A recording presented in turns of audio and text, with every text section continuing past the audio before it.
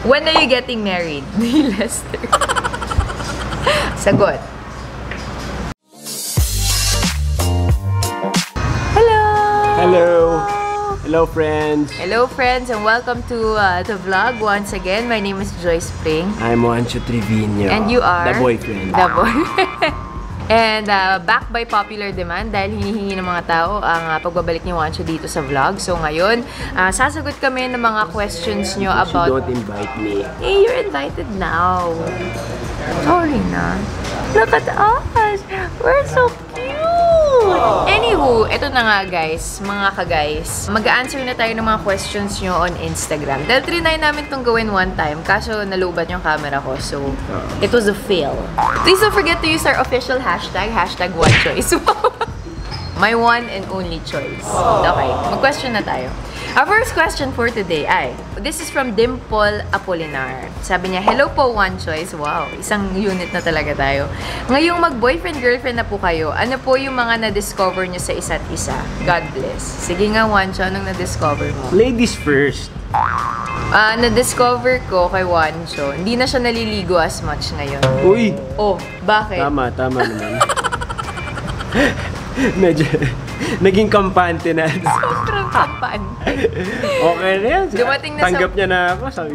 Sinagot na ako, di na ako maliligo. Dumating na sa point na hindi na naliligo si Juancho. Save water kasi. Oo. Dati kasi mga twice or thrice a day. As in talagang uuwi pa siya. Pabango. Oo, pabango. Floss, everything. Nagagargle pa yun. Alam mo yung first few months namin sa unang hirit. Every time na I arrive, bago niya ako harapin, nakikita ko siya, nagagargle siya. As in, out of the van, magagargle siya before he says hi to me. Ngayon, wala. Wala na, kahit tulo laway, no? Tulo laway. As in, sasabihin niya pa sa akin, oh, daming tulo ng laway ko ngayon, sa una niya, sa unang hirit. Well, ako naman, ang na-discover ko kay Joyce. Pinaka-importanting na-discover ko sa'yo ay compatible tayo.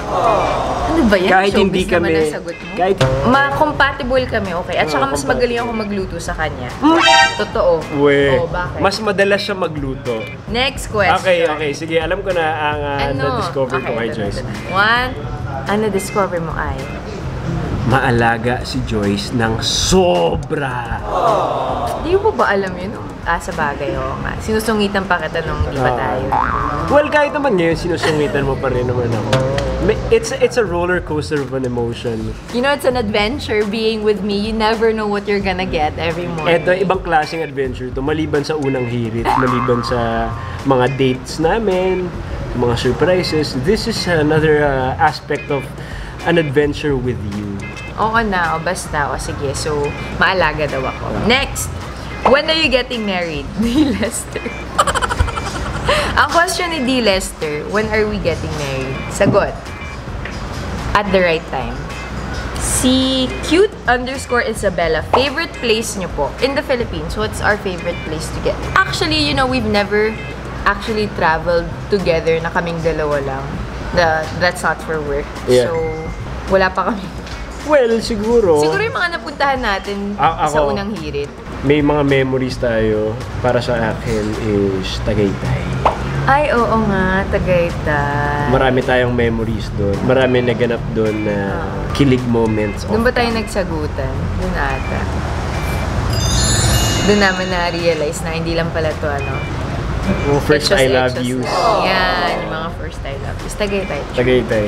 That's nice. Yeah, and yung surprise mo sa akin nung Valentine's Tagaytay. was also in Tagaytay. Next, ano daw yung night routine natin as a couple? Wala kayong masyadong night routine as a couple because uwian na by mga 6 p.m. Dahil may 7 or 6 tapos na kami. But I think one of the routines that we would usually, the one thing that we always do is we call before we sleep. Yeah. Or minsan pag hindi super maaga yung call time, we fall asleep on the phone. So, nagpe-FaceTime kami. Or FaceTime. Papakita namin yung screen cap dito. Wow! Look at that! Look galing, how clingy diba? we are. Yes. As if hindi tayo magkasama buong araw. So, that's one routine that we have as a couple. Next, Hyper Girls asks, sino po ang mas clingy? 1, 2, 3, Joyce. Ha? Ganito na naman. Sino yung totoo? Okay, fine. Ako! Explain mo sa kanila bakit ikaw yung mas clingy. Mas clingy ako dahil ganun siguro talaga yung personality ko. I'm really dependent on other people. Gusto ko palagi ako nakadikit. On other people ba? Or just me? Just, well, you, my family, my friends. Ganun talaga ako klaseng tao. Pero lalo na kay Joyce, nako, lagi kong gustong nakadikit ako. As in, nababadtrip talaga ako pag hindi ako naka-holding hand sa kanya. Di ba? Alam mo yun, di ba? Yes. Ayan, dapat nakaganito ako palagi sa kanya kapag magkasama kami. Pag hindi ako nakaganyan sa kanya, naiinis ako. Love, what are you doing? Yeah. Mind me, please. So, mas clingy talaga si Juanchoyce. Sino ba sa inyo ang mas clingy ang mga boyfriend? Girlfriends or boyfriend? Josh Mosby says, bro, kailan ka magpo-propose kay Joyce? You have the chance of a lifetime with JP. Go. Okay lang daw. I'd rather not say. Bakit? Because it's a secret. If I So, you share are gonna propose? Of course I am. Ganun naman talaga papunta lahat ng relationships, di ba? Dapat. Okay, next question.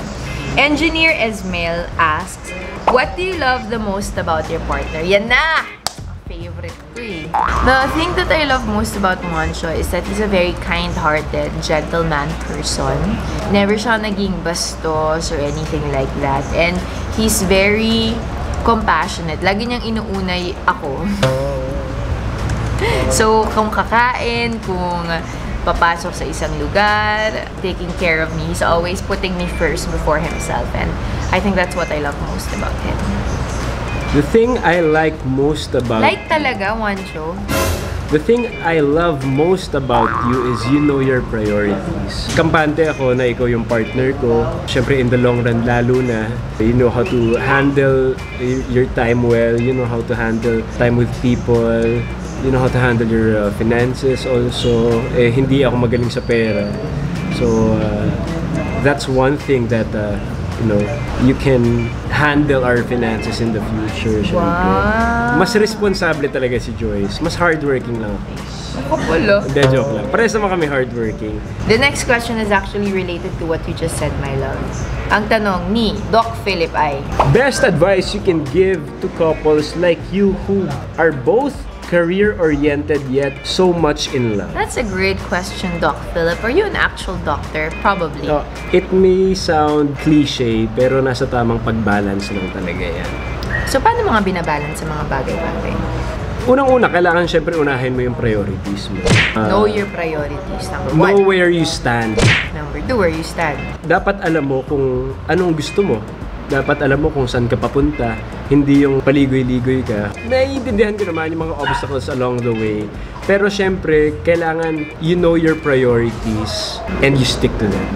Okay, that's Tapos, kailangan syempre guided by the right values. Ako, feeling ko, when it comes to couples, when you're both career-oriented but so much in love, you have to have the same end goal. As in, if you both have that conversation na, okay, ang end goal natin ay mag-asawa tayo, we build a family, but we have to at least halimbawa 2 years na magkakareer lang tayo and we help each other out. It's easier for you to make adjustments that would be difficult if you didn't know what your end goal was as a unit. As in, you really have to operate as a unit. Kami ni Juancho may mga days na siya yung tumutulong sa akin. So, siya yung mag-a-adjust, sasamahan niya ako sa event, tutulungan niya ako. And then, there are also days where I'm the one naman that's the support system for Juancho. Hindi pwedeng isa lang palagi yung susuporta or isa lang palagi yung bida sa relationship niyo or isa lang palagi yung ifo-focus. There always has to be like a mutual understanding of where you stand as a couple. Give and take. Give and take din talaga siya. And yun nga, dapat parehas kayo ng goal, parehas kayo ng values. And more importantly, I think you both have to be guided by God. Kasi kung yung standards nyo just on your own, you will always like argue and fight. But if you understand how God designed relationships to be and how you both are supposed to love and take care of one another and prioritize each other before your own self, mas madaling maging successful both in your careers and your relationships. Okay, mga bagets. What she said. Whoa, Madeline Bo asks, how did you know that she was the one? How did you know that How she was did you the know that I was the one God gave for your life? I just made that right now. Nung unang mga nagkakasama pa lang kami ni Joyce, I really felt comfortable with her. masaya siya kasama. Wow. Ayun. Pangalawa, she gets along with my family and friends very well. From the very beginning up until now, love na love siya ng mga pamilya ko at ng mga kaibigan ko. Number 3, she makes me a better person. Spiritually, emotionally, maganda yung support na binibigay ni Joyce sa akin, mapa sa school, mapa sa career, mapa sa spiritual life ko. So it all works out really well. Naghihilahan kami pataas. So that's when I knew that she was the one. Oo, tagal na. Ang daming standards Okay, sino mas mabilis magselos from Diana? 1, 2, 3, Juanchoyce. Hindi na ako natanggit. Alright! Nagbabalik na tayo mga guys dito sa aking channel. Actually, dapat hindi ko pala in-intro dahil ito lang yung continuation ng vlog na hindi namin natapos. So, tatapusin lang natin siya dahil meron pang a couple of questions na pwede nating sagutin. From ENCBRN. Hindi ko alam. Paano po ma-maintain yung sweetness and kilig moments kahit everyday kayo magkasama? Paano nga ba? Well, always look for something new to do. Pero, mas importante ang it always has to come from the heart. And kailangan parang you'll always, try to make her happy like what I do. I always try to make you happy. Kahit sa mga maliliit na bagay, small efforts like, long texts or surprising me. Surprises. Yeah, tiny surprises Tiny surprises, oo. Na-maintain yung kilig that way. Well, kami naman ni Joyce, araw-araw kami magkasama, pero hindi naman tayo nauubusan ng kilig moment. Wow! Talaga ba? Except pag nag-aaway kami, yun talagang walang kilig. Medyo may kilig siya. Diba? Ibang klaseng kilig Ibang klaseng stress na kilig. Ako naman feeling ko, for you guys to stay sweet and kilig to one another, kailangan may certain level of individuality na dapat ma-maintain nyo. So, we always have our own thing going on. Halimbawa, si Juanchoyce has his basketball games, he has his gym, workouts, ganyan, mga workshops niya for acting. Ako naman, I always have something that I'm doing on my own. So, because of that, parang feeling ko, we get to maintain who we are, and then also, meron kaming kinukwento sa isa't isa, di ba? Yeah, that's a really good point. Hindi kayo pwede maging dependent sa isa't isa. At mahirap nang palagi kayong nag-i-expect sa partner nyo na dapat may ginagawa ka na. Dapat, kasi diba, you have to make me happy. Yeah. Kailangan, katulad ng sinabi ni Joyce, you have to have something that you do on your own, syempre to make it more exciting all the time. And alam mo, dapat talaga, yun kasi I think the usual problem that couples have to deal with is pag they depend on each other for happiness. As in, ikaw yung kasayahan ko. You're the reason why I'm happy. As Aaron Atayde once said, you shouldn't be with someone that makes you whole. You should be with someone that makes you a whole lot better. Heart. And honestly, also, no human being can make you happy. Only God can give you that kind of joy that never changes. What other people or the people that you love can bring you is happiness because they add to your life. They shouldn't be completing it. Yeah. Diba? Yung you complete me. Pag you complete me, tas bigla siyang nawala, diba? Hindi ka na ulit complete. Dapat complete ka bago ka mag-relationship. Yep, that's true. Okay. Sabi ni It's_Miss Orozco. How's the feeling of being in love? Explain. Yeah. How's the feeling of being in love? Anong feeling mo pag in love ka, Papa? Ano, every time nakikita mo ako? Wait, here's a better question. When did you find out or how did you know that you were in love with Mina? I can't stop thinking about you. Babalik ako dun. I always call you. Kahit hanggang ngayon palagi akong super duper clingy sa'yo. I'm just so happy when I'm with you. I'm just really always looking forward sa mga araw natin sa unang hirit, where we go after, or what to do. I was always excited to learn something new about you, whether it would be positive or negative. Ayun. Ganda. Ang ganda. Wow. Okay, so I think that's pretty much it for this episode of Get to Know Us Better with Juanchoyce. Thank you for all of your questions, guys. Sa uulitin, may message ka ba sa ating mga ka-friends, Juancho? Yeah, I haven't been vlogging recently. May pinaghahandaan kasi akong show. #Artista Life. Pero I'll be back soon with another season of Ano? Juanchoyce Vlogs. With, of course, my baby Joyce. Wow. Okay. So, in the meantime, subscribe to his channel, Juancho Trevino. Yeah. And watch out for his new show. Wow, congrats, baby. You have a new show. Tell them about it. What's it? Madrasta! Madrasta. That's the actual title. Okay. See you guys soon. Bye-bye.